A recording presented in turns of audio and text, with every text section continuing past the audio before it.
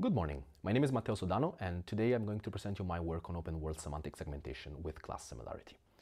The standard vision systems tackle a task called closed world semantic segmentation, which basically is pixel-wise categorization of the scene into known classes.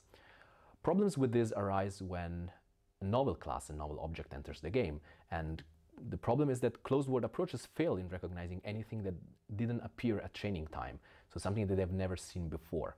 So we try to overcome this problem and then tackle a task which is called open world semantic segmentation. So the main difference between closed world and open world semantic segmentation is that in closed world, all classes are known at training time and we do not expect to see anything new at test time. While in open world, we want to find and recognize multiple unknown classes that might appear at test time. So from an approach point of view, standard closed world semantic segmentation approaches rely on a convolutional neural network, which has an encoder-decoder architecture, and the input is the RGB image that we want to segment, the output is the actual semantic segmentation. But then how to adapt this to open world semantic segmentation? Well, we introduced a few models in this work, and the first thing that we did is that we want our semantic segmentation to also provide a unique class descriptor, so a mean feature for each known class.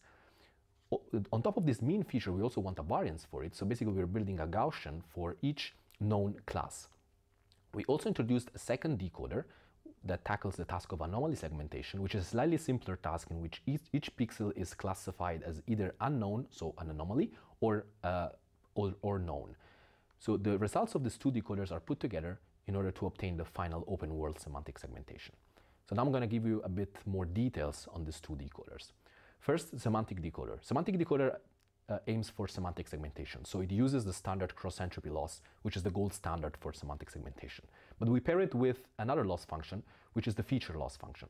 This feature loss function basically tries to make the feature f that we predict at a certain pixel p as close as possible to the class descriptor that I mentioned before. So the class descriptor in the formula is indicated by mu, and it's something that together with the standard deviation sigma has been learned at the previous epoch e-1. So basically, at the end, we obtain these Gaussians for each known class that we've seen. What happens then is that at inference time, we have the Gaussians because we have the final mean and the final variance, and given a pixel p and its feature f that has been predicted when deploying the network, we use the squared exponential kernel to compute a fitting score to each class k, so for between this pixel and each known class k. Then we take the class, the known class that fits the best, so the maximum score, and we obtain the first unknownness score by doing just 1 minus. Also, this best fitting score is a measure of class similarity, so it tells us information on which is the most similar known class to the pixel that we're looking at. The contrastive decoder, on the other hand, tackles the task of anomaly segmentation, and it does that by using two loss functions. The first loss function is the objector sphere loss function. So this tries to place the norms of the feature of pixels belonging to the known classes on the circle and the norms of the feature of pixels belonging to unknown class at the center, so close to 0. Then the second loss function is the contrastive loss function. This applies only to the known classes, and what it does is to just try to spread the norms on the circle.